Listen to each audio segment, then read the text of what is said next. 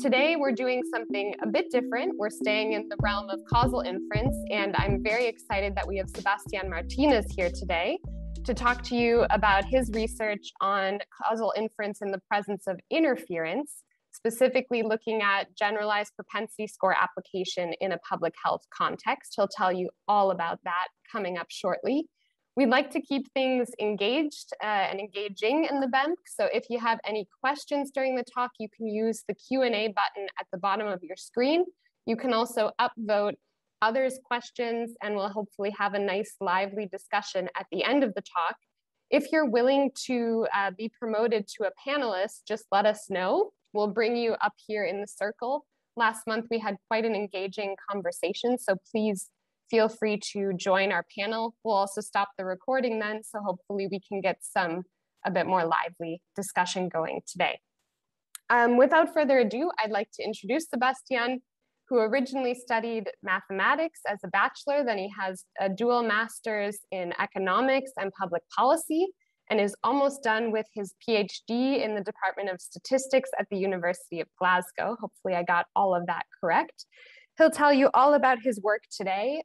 He also loves food. Fun fact, in the times of Zoom, you always have to share the fun fact. And we're so grateful that he's taking the afternoon to talk to us. So Sebastián, without further ado, over to you. Thank you, Jess and team, very much. And thank you for the kind introduction. I remember that a couple of years ago, I attended the seminar or the colloquium, and I was fascinated by the range of speakers that you have, and I feel honored to be one of them. Let me just share my screen.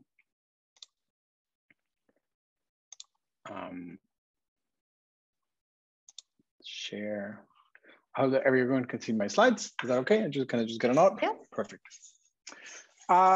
So I am going to talk to you about a project that I've been working on for 3, maybe 4 years, and it's just the idea of doing causal inference in the presence of interference. Formally, the talk is, or the paper that we're writing is called Causal Estimation of Spillover Effects in a Social Network Setting, Increasing the Confidence in Positive Sexual Health Attitudes. And the subtitle just comes from the empirical application that we have, and I would really like to show it to you if we have time in the end. This is a project with 2 of my supervisors, Nima Dean and Eric Moody from Glasgow and from McGill. Yeah, so, oops. So I'll just start with my research question, which is, can we determine the causal effect of an intervention on the treated individuals, but also on the individuals to whom the intervention spilled over? And the short answer to that question is that it depends on whether we believe, and we can measure what we believe in terms of the assumption of the treatment spilling over. And just to be clear, what I'm talking about here is the spilling over of treatment, but not necessarily the spilling over of an outcome that then becomes treatment for someone else. And this distinction will be clear soon enough. Just a little bit of what I'm going to talk about. I'm going to give you a little bit of background of why this is important. I'm going to talk about the potential outcomes framework and how it works in the presence of interference. I'm going to show you the estimation strategy, a couple of estimation strategies. I'm going to show you some simulation, the results of the simulation, and then finally the cherry on top of the cake with the sexually transmitted and sexual health intervention from the University of Glasgow, or STASH. And this is an important question because there are many situations in which our treatment escapes individuals. And I believe that we're all meeting here digitally and not in person because of COVID, and because this is actually an important question. But more formally, I think that there are many things that we would like to, there are many places and many situations in which we would like to measure if a treatment escapes the individuals who are treated, and to what extent it affects other individuals. And so information sharing platforms, you have positive effects of vaccines, you have interventions that are designed to modify your behavior, and then people really like to mimic someone else's behavior. And so there's a chance that the individuals that were assigned to control, if you do not take care of that properly, might end up being treated just by seeing the behavior of the treated individuals. And of course, masks, because masks are important not only because of how the outside world interacts with us, but because of how we interact with the outside world. And so that there's some reciprocity here in the way that this works. And of course, there are many cases in which the treatment does not escape. Treatment for non-communicable diseases and non-communicable diseases in general. And also when you have really strict and enforceable geographic restrictions for treatment. If something happens in somewhere else, I do not get access to that treatment, not even how much I would really want to, if I'm not able to communicate with wherever that treatment took place. And the important thing here to note is that I'm interested in communication between units. And so what I was saying was that I find that this research is amazing and really important because individuals are not draws, independent draws from observability distribution, but when you talk to individuals, those individuals know each other. And so there's a chance that if you intervene in an individual or do an intervention on an individual, that intervention is going to spill over onto someone else, and then it's going to mess up your intervention. And there are many reasons why this is important.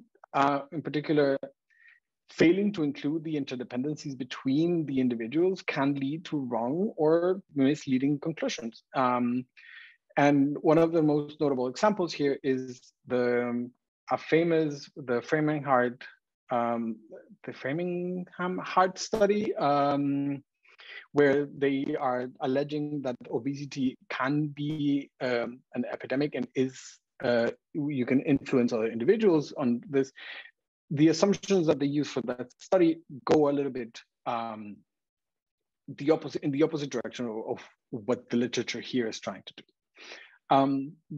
There's also something that has been discussed since a really long time, at least since what I can determine to be the beginning of this literature, which is that there are competing mechanisms in the way that outcomes are generated, which is that you have endogenous, exogenous, and correlated mechanisms, and disentangling these is a little bit difficult. And that the way that we group together as individuals and how we act as a group of individuals has large degrees of confoundedness, in particular when you deal with observational network studies. However, we're going to move on. We're going to keep on pursuing and trying to do this. There have been other ways in which the literature has tried to deal with the presence of interference. There's a large section of the literature in which units are allocated to clusters, and the interference of the treatment is contained within each one of these clusters. And then the exposure to treatment inside of the cluster is controlled by IPW estimators. And this leads to direct and indirect effects of a treatment. There's also some research that looks at the unit level causal effects, which are famously really hard to calculate, but in this case the authors nonetheless try. And then there's Susan Athey and her team have been looking at exact p-values using randomization inference, looking at several possibilities of exposure, either one or two or many steps removed from the treatment of an individual. We're going to focus on one particular set of papers, in particular this paper by Forastieri, Airoldi, and Meali, which is that we're looking at the identification of and estimation of treatment and interference effects in observational studies on networks. And so this is a little bit related to what we're doing, and we're going to work on this paper and then provide some solutions to the problems that we found. And so some notation before I continue. A network is defined as a pair of nodes and edges, or connections between those nodes. That network can be partitioned as myself, my neighborhood, and the individuals that are not in my neighborhood. And then depending on how you measure the connections, if you have a directed or an undirected network, you can have incoming or outgoing neighborhoods around an individual. We have a binary treatment, and we have that there's an outcome observed for the different units, and that the units have covariates. And we divide these covariates into individual and network-related covariates. The neighborhood treatment is just basically the way that my neighborhood or the people around me interact with what I want to do. And there's one major assumption, which is really important for the other half of my PhD, which is that the influence network is given and is considered static. This means that there is the relationship that I have to other people is deterministic and is given and cannot change over time. There are some other assumptions, which is that my exposure to treatment means treatment. It also means that there is not a full treatment once I'm exposed to treatment, but it means that depending on how I define my neighborhood treatment, I will get that treatment. That I cannot be exposed to more than one treatment unit, which means that if I am treated and I have a peer that is treated, I do not get more than one unit of treatment. And this is also another important assumption, which is that there are no unobserved nodes in the network, which when you consider units to be independent from each other, having a missing observation is important. But in this case, we assume that there is no one who is like a shadow player inside of the network who is playing a little bit more of a role that we cannot see.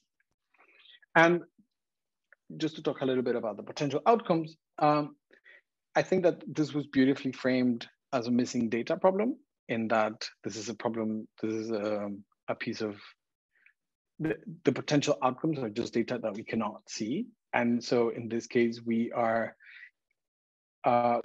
in the ideal world, we would like to know that the treatment of I and the treatment of J under no treatment and treatment is observable, but in reality, we cannot observe that. But I write it like this on purpose because I think that this is basically an abuse of notation, because what is actually happening is that we're making the assumption that the outcome of I could depend on the treatment to I and the treatment to J, but it actually only depends on the treatment to I under this classical potential outcomes approach. And so notation is really important to make sure that we understand what kind of assumptions are we making. And so this leads me to the very typical SUTVA, or the stable unit treatment value assumption, which is traditionally made in causal inference research, which is that there are no multiple versions of treatment and that there's no interference between the units of observation. This means that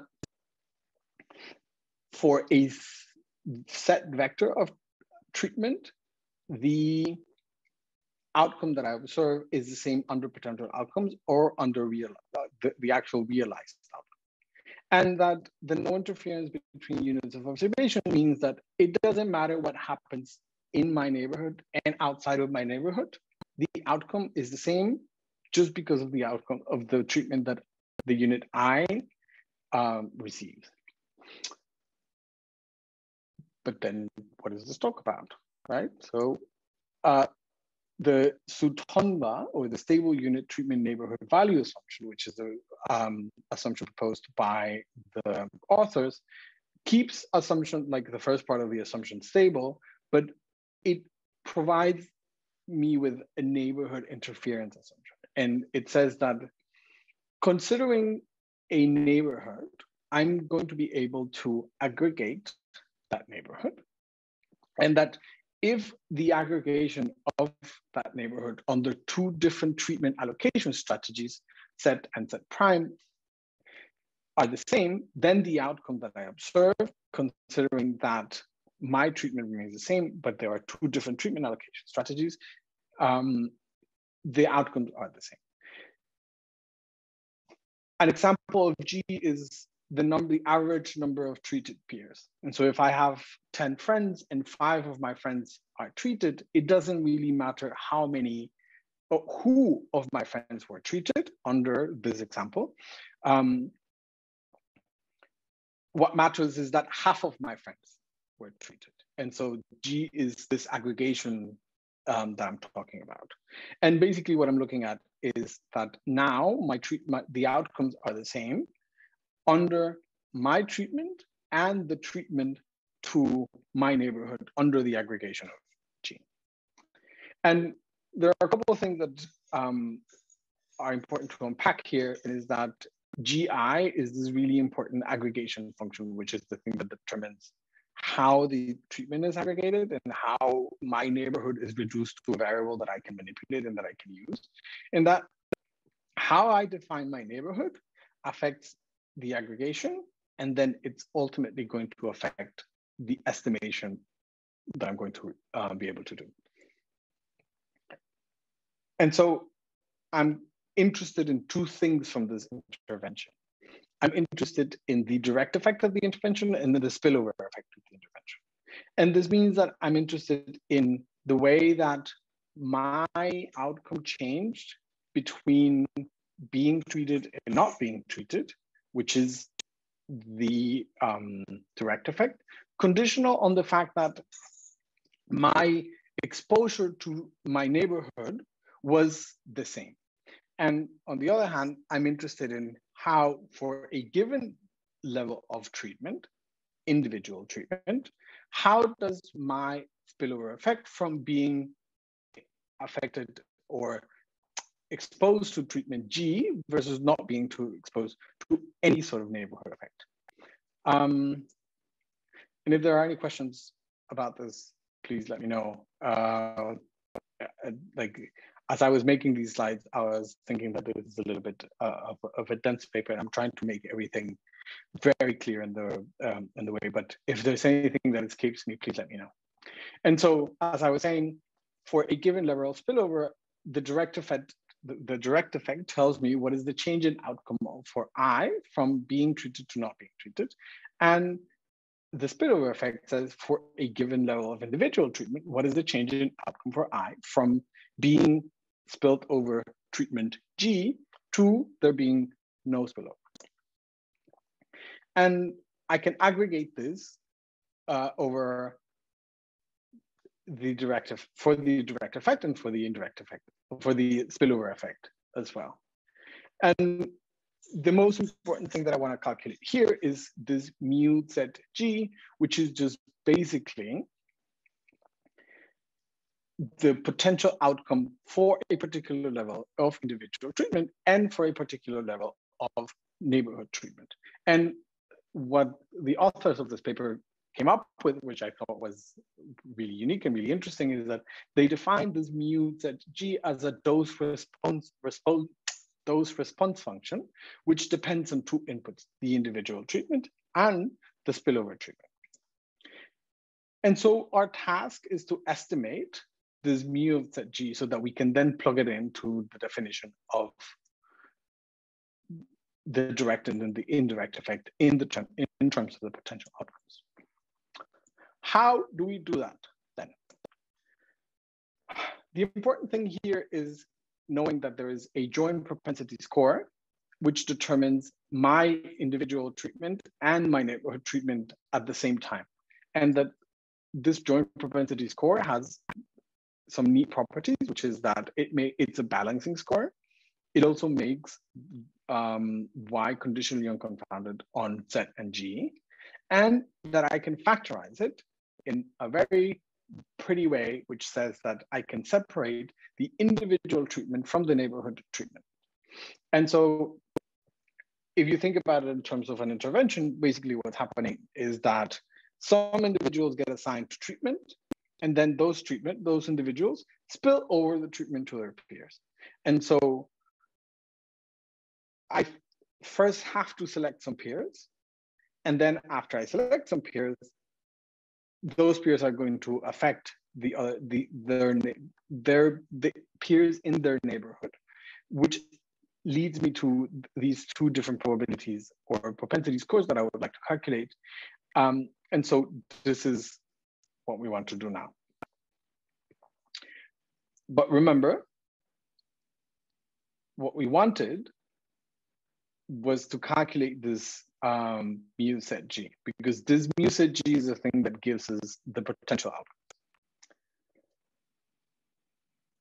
The way that they do this is they estimate the individual propensity score, they calculate a logistic regression, they predict the propensity score for those individuals conditional on the observed covariates, they subclassify based on that predicted propensity score, and inside of each subclass, they calculate a mu J, and they then use a weighted average to calculate the mu hat, the overall potential outcome for that, the overall average potential outcome for a given set and a given G. To calculate each one of the individual ones that are in step 4, I have some steps that I would like to follow. The first step is that I would like to estimate this neighborhood propensity score conditional that I'm inside of one of these subclasses. And the fact that I'm in one of the subclasses is given by the propensity, the set I that I'm observing there. I will calculate a potential outcome. I'm going to estimate the parameters of this potential outcome. And the hint here is that the functional form of this potential outcome that I'm going to calculate is really important. I plug in the different levels of set and G that I need to calculate, and then I average all these values to get my mu J. And so back to where we started, after I subclassify and I calculate the mu J's, I calculate the different, I'm able to estimate the mu hat, and then I use the mu hat to calculate the direct and the spillover effects as we defined them before. This is what Forestieri and them do. What we propose is a different flexible regression that does not require you to know the functional form of the potential outcome that you're trying to calculate, but it gives you a general form of what you're going to want to calculate, which says that your outcome is your treatment, your neighborhood, the way that your treatment and your neighborhood interact, and then just basically splines on the different individual propensity score and the group propensity score. And using the same way that, doing the same thing that they did, I calculate the potential outcomes by plugging in the values that I need, and this gives me the possibility to calculate mu zj. I can do the same thing inside of the subclasses to see what works better. And then I can add two simple ways of measuring my potential outcome, which are just an unadjusted and unadjusted regression. And just to give you a summary of everything that's going on, we have three main estimation strategies. We have the dose response function from the authors. We have a flexible regression that does not consider the subclasses. We have a flexible regression that considers the subclasses. And we have two very simple adjusted and unadjusted regressions that are going to allow us to see how well a normal regression model would be able to determine the direct and indirect effects. And I'm going to do a brief intermission here just to let everyone catch their breath and understand what we're going through. Remember that what we want to do is we want to calculate the potential outcomes for a given level of treatment and a given level of neighborhood interference so that we can calculate the ways in which the treatment affects people directly and how the treatment affects people indirectly via their neighborhoods. And so what we want is to calculate the direct and indirect effects. To be able to do this, the authors, but also what we did is we ran a simulation. And the simulation is relatively straightforward because I have a set of individual covariates. I create a network between the individuals in a specific way. I define the network covariates, which is basically how many of my peers have a specific level of the individual covariate that I was talking about before. I generate a treatment, I generate an outcome. And the great thing about having a simulation is that I know what the truth is. And so I'm able to go back and see how well our estimates did based on what the truth is. I run the estimation procedures that we talked about, and well, let's see what happens. Just to give you an idea, this is what the result tables look like. And so before I show you a really large table with a whole bunch of numbers, just to summarize the results that I gave you, I would like you to give the opportunity to understand the way that the table is physically constructed. And so what we're doing is we're comparing what happens if we do the simulation with 10,000 students versus what happens if we do it with 500 students. And we do each one of these simulations 100 times. And there are true values to the effects, which we're going to calculate, which you will see at the top left part of the slide. And then in the table, you have two things. You have, first of all, the bias in the estimation, and you have the standard deviation, the standard errors of there's a mistake there. Hold on. You're calculating the bootstrap standard errors of the simulation, and you want to see how bias changes with the estimation method when you increase the sample size, and what happens with the standard deviation in between different estimation methods when you increase the sample size. And so the bias is defined as the estimator, as the difference between the estimator and the truth, and the standard errors are calculated using egocentric bootstrapping. And if you have any questions about egocentric bootstrapping, please let me know. I'm really happy to expand on it. I have any thoughts, but anyway. So what happened with the standard, with the bias and the standard errors of the different methods? By the way, FAM just means the Forestieri, Airoldi, and Meali paper. What you can see here is that the FAM method is extremely good at reducing bias in the estimation, but that the splines work relatively well when your data set is large. However, when the data set is not that large, the FAM method, the FAM methodology is just basically unbeatable. And this is really interesting because we have our empirical case has 500 students, but the empirical case that they used in their paper has 10,000 students. So I really wanted to know what happened when you reduce the sample size, and their method is great at estimating when you have a large, both a large and a really small data set. Similarly, the standard errors work a lot better for the FAM methodology. And what you would expect is that when you have a smaller sample size, the standard errors just increase significantly, which let you know a lot of the undetermined variability of having not enough people to run the exercise. One second.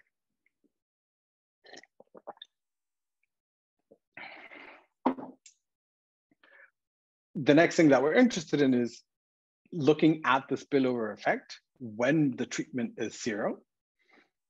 And something really similar happens, which is that essentially the FAM method is really good, but the splines work just as well. But again, when you have a small data set, the FAM method just beats the whatever splines method, the flexible methodology that we propose with a smaller data set. It still produces acceptable results considering that you have not a lot of people, but you have as you can calculate the standard errors using this bootstrap methodology, which basically says that the splines work really well, but the FAM methodology is just really hard to beat. What happens when you look at the standard errors when the spillover effect, when the treatment equals 1, and you see here that things start to look a little bit wonky for the spline methodology, but again, the FAM methodology, which is just a dose response function, works extremely well in trying to calculate the bias of the estimation. But I said here a couple of slides before that the functional form of the parameter was really important. And one of the requirements of the FAM methodology is that it asks you to know exactly what the functional form with which the data was created to be able to produce those amazing results. And we thought that was a little bit unfair because when you're doing an empirical case, you do not know the functional form of the outcome that you want to produce. You have no information about what that function might look like. And so the good thing here is that the flexible splines methodology that we wanted to that we propose is in a way model agnostic. And so what did we do? We proposed a correct FAM methodology, which is the thing that we want to look at, the dose response function. We have our model, relatively model agnostic, the flexible regression, and we have FAM methodology considers an incorrect outcome model. Basically, it looks at an incomplete way of estimating that outcome model. And there's really no problem here because no omitted variable violations, because we are still including the variables that we're not including in the outcome model in the individual propensity score. And so there should not be an omitted variable violation. And so what did we find? We found that when you have the incorrect outcome model, the FAM methodology is more biased than we would expect. And the same, this stands for both the direct effect and the spillover effect. And you can see here that the bias is almost as large as the truth that we want to calculate, truth being around 3.5 units of hypothetical outcome. And then we have that this happens both when you have the treatment equals 0 and the treatment equals 1 for large and for small data sets, which we find to be a little bit problematic. And so another question that we asked was, what would happen if we had the wrong propensity score model? And what we find is that there's increase in bias for the direct effect for both estimation methods, but the bias in the spillover effects remains relatively constant. A summary of the results, the FAM methodology works great with perfect information, but deviations from that perfect information setting in the outcome model are penalized extremely depending on which case you're looking at, and that the flexible approach could be considered an alternative that has reduced bias penalty. And so let me tell you about the cherry on top, which is the sexually transmitted infections and sexual health intervention carried over by the University of Glasgow.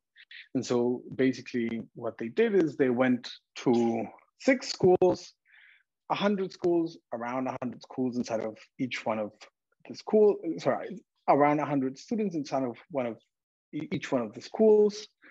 And they talked to students that were considered peer supporters, and they told them to spread the educational content that they were trying to get on the topic of sexual and reproductive health. And which basically says that the spillover mechanism was go and tell your friends what you learned today. And the outcome was that the outcome that we measured was there were several questions that measured your confidence in answering or talking about sexual health issues, and we created an index that aggregated all of those values. And what they were trying to do was replicate a study called the ASSIST, a Stop Smoking in Schools trial. You can tell that Glasgow really loves their acronyms.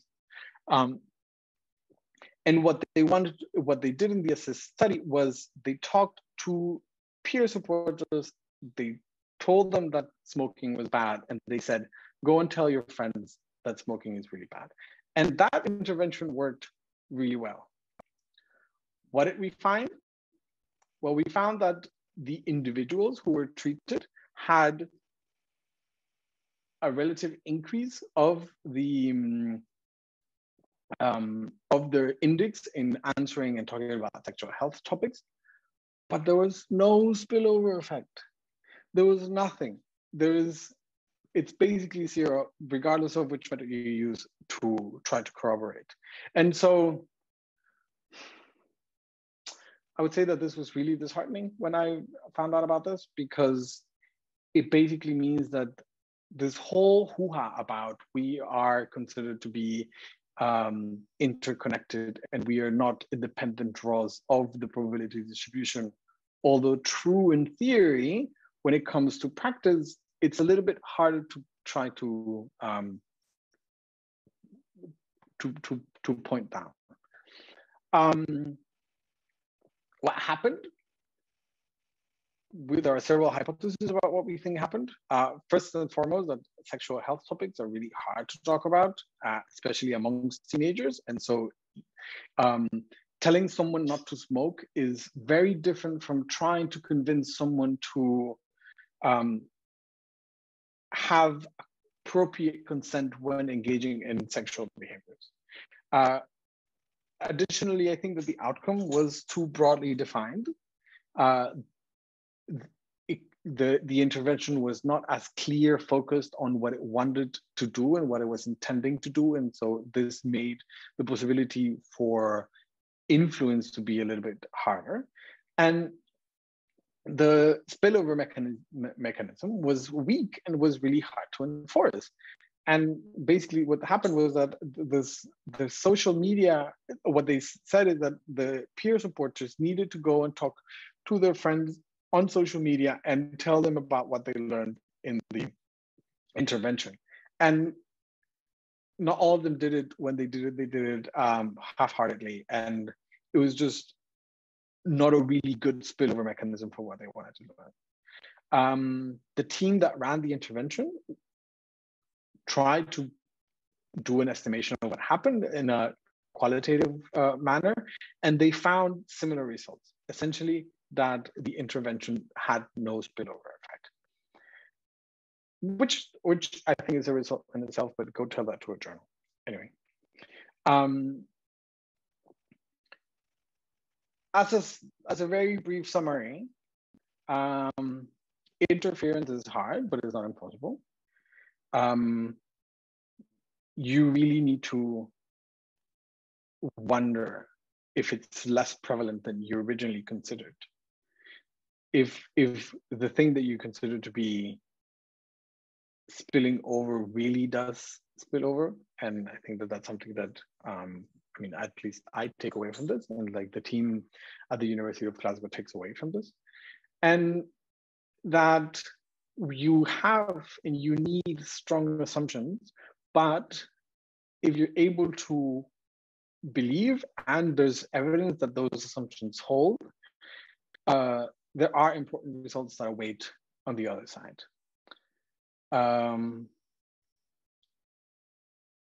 This also means that there's a lot of work to do in this topic. It would be interesting to see what happens when you have different aggregation functions. What happens if you not only consider the average of your treated friends, but the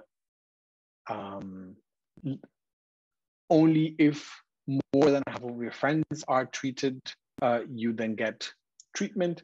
And I think that there are many questions that you could start asking with this framework and with this methodology, and I find that fascinating, and I hope to be able to continue working on that.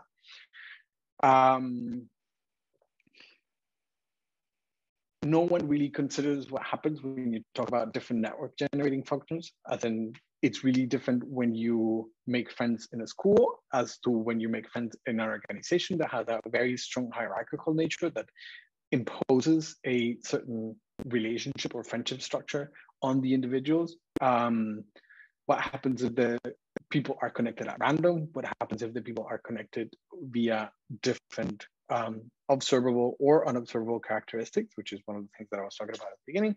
And something that I'm fascinated by is there an optimal number of treated individuals? Imagine if you could narrow down the number of individuals to do a cost-benefit analysis that says you do not have to treat an entire population, you only have to treat 30% of the population if you select them properly, and then you might be able to reach and achieve the same results. All of which I find to be really interesting and fascinating questions. There's a list of my sources, and that's it for me. Thank you very much. Sorry if it was a little bit intense. I can speak slower. I could go back to the chicken, anything you need. Thank you so much, Sebastián. On behalf of everybody here and the audience members, we really appreciate you taking the time and presenting this very interesting talk. I'm really looking forward to the discussion.